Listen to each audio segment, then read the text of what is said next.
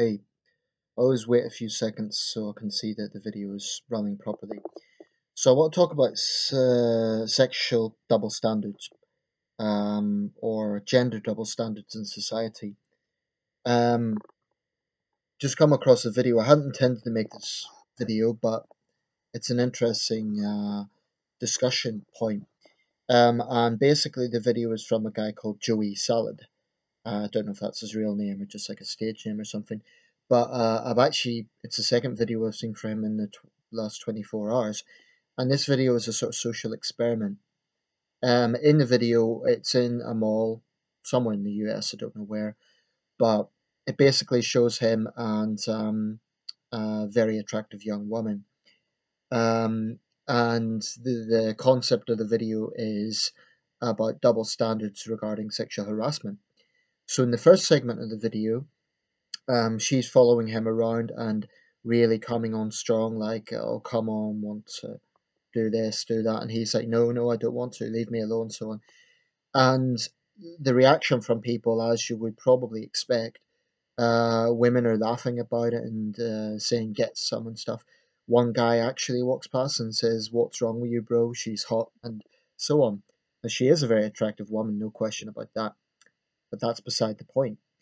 Um, Now, when it's reversed, surprise, surprise, people are immediately quite hostile to the guy. Like, he implies like he's coming onto her. Immediately, women physically confront him, like push him back and say, "You can't do that to a woman," and so on. There's a guy squaring up to him, not exactly squaring up to him, but looking like he's about to.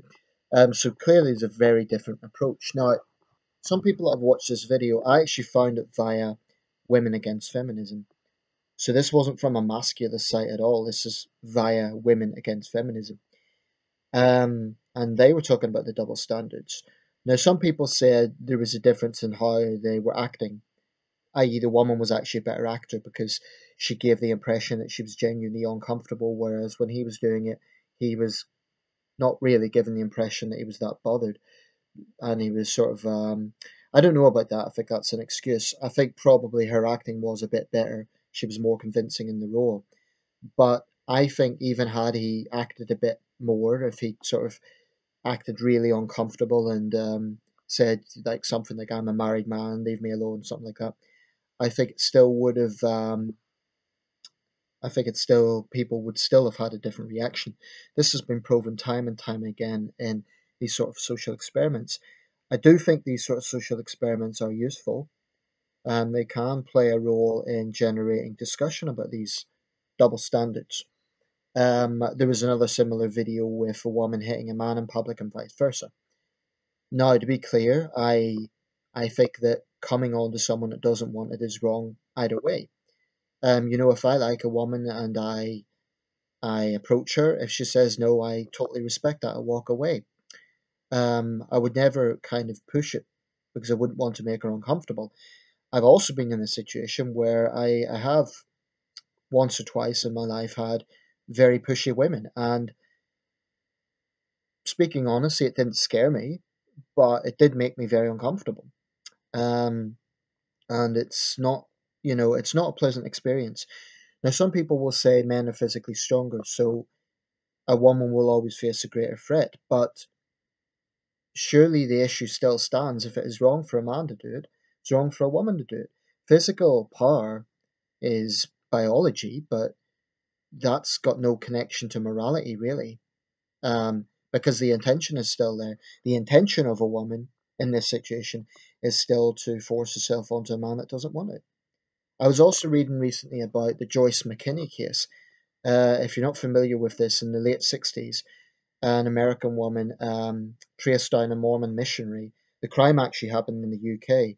It's quite a well-known case. She tied the guy up, forced herself onto him, essentially raped him in everything, in everything but name, because there's still debate over whether a man can be raped or not. Personally, I think he can. I think if anyone is being forced to have sex against her will, that is rape. To this day, she still has a very arrogant attitude about it. She still refuses to acknowledge that what she done to him was rape, and yeah, she's still in denial about it. She skipped bail. She went back to the States. So I don't know. I don't know the case that well, but that's the gist of it. And this was an obsession she had with this young Mormon man. Um, so yeah, it these sort of social experiments are useful because they do demonstrate the double standards in society. It is impossible. It is possible. It is important. Sorry, I should say it is important, though, that they're done in the right way. Um, no, I think the setup was quite good, but maybe he should have acted a bit more. But I still think the same situation would have applied. There's other social experiments that leave out the whole picture, like that. Walking in New York City as a woman for 12 hours. I think that was flawed because it was like a 15-minute video segment of walking through 12 hours in one of the world's biggest cities. There was a few men catcalling her. Some of them were inappropriate. Some of them were simply saying hello, but I think it was misleading and kind of castigated the entire male population of New York City. Um, so social experiments can be good, but they have to be done in the right way. A final point, and it is related to this, but it's to demonstrate to any feminists out there who might be dismissing me as a radical masculist. I hold exactly the same standards of respect because there's a guy that currently wants to come to the UK, calling himself V. Roosh. It's obviously not a real name, or at least that's the name he goes by. Very controversial figure. He calls himself an ultramasculist. He holds so-called rape lessons. There's already a very strong petition to have him banned under hate speech because of his extreme misogynist views. Certainly in Scotland, he's already been banned from speaking tours in Glasgow and Edinburgh. He's American. I've heard different things about him, but I'm not going to comment too much because I don't know that much about him. But certainly, he sounds like a pretty despicable person. Now, I'm a critic of feminism, but I'm also, that doesn't mean I endorse the likes of him. And I think this guy needs to be investigated if he's being an apologist for rape. So, to be clear about all of this, I think actual harassment is wrong, whoever it's from. And I certainly think this guy V. Roosh needs to be investigated as a potential sex offender. I mean, his platform is despicable. He's basically trying to encourage other men that rape is okay. He wants to legalize rape. And, this is not a case of debating how we define rape. This is a guy who wants to legalize rape, full stop, i.e., he believes that men should be returned to the rightful place as kings. Now, as a man, I think this guy's a piece of shit. And I do think that we should block him because he's dangerous. It's not about free expression, it's about actions.